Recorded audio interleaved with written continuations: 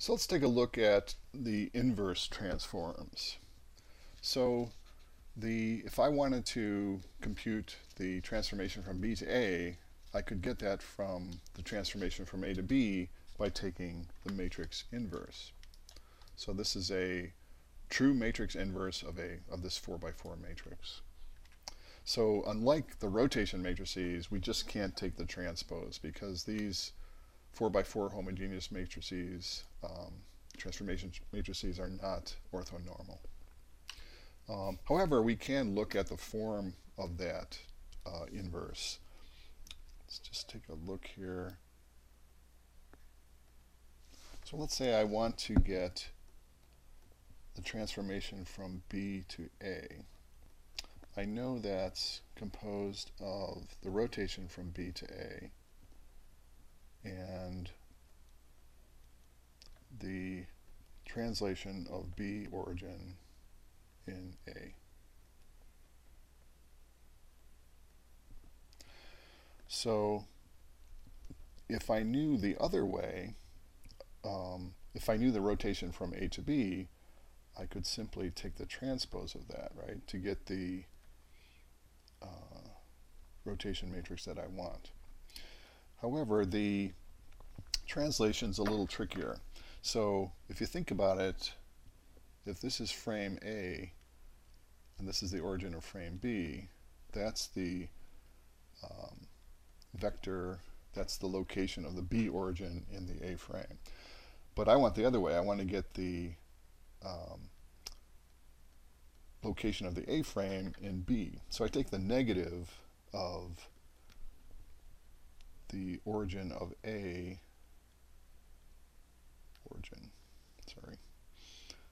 with respect to B, but I have to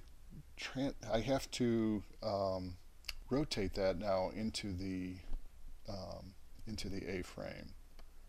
Let me just move this a little bit. So it's going to give me, I'm going to rotate from B to A and take the negative of that vector of the A origin in the B frame. So this is if you don't want to do a full matrix inverse, for example, it's slow, you're concerned about running time, you can construct the matrix inverse using this form right here. Okay, so we can think of a transformation then as a description of frame A relative to frame B, or a transform that would map a point in the A frame to its representation in the B frame. And the nice thing about this notation is we can concatenate these together by simply multiplying these matrices. So let's say I wanted to go from A to B to C, and on to D.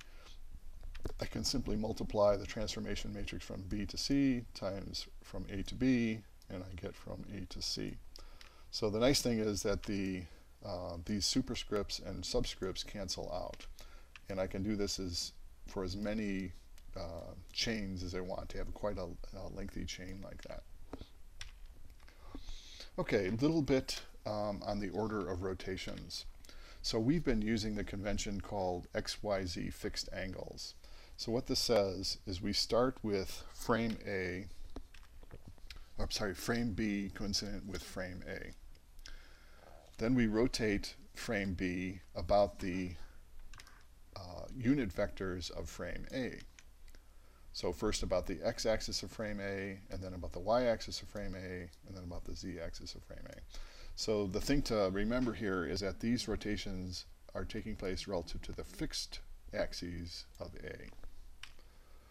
So, and we saw that the form of the rotation matrix was the product of these three individual matrices. So this is the convention we're going to be using. And as I showed in that MATLAB example, the order does matter. You don't get the same rotation matrix if you multiply them in a different order. Just a aside here, sometimes we will look at a simplification of the rotation matrix if the angle of rotations are small. So this could be, for example, if the object, if we're looking at a video sequence and the object is rotating slowly, or we might look at a finite difference to compute to estimate a derivative. So if you take the rotation matrix, the full form of it, which looks like this in XYZ angles, and use the approximation that cosine of theta is about equal to 1 and sine of theta is about equal to theta for small theta, then this first element will be 1 times 1. This will be 1 times theta y times theta x. So theta y times theta x will be the product of two very small numbers, which will be approximately 0. And this will be approximately theta z times 1. So anyway, you do all that, and this simplifies down to something that looks like this. So we'll use this occasionally a little bit later.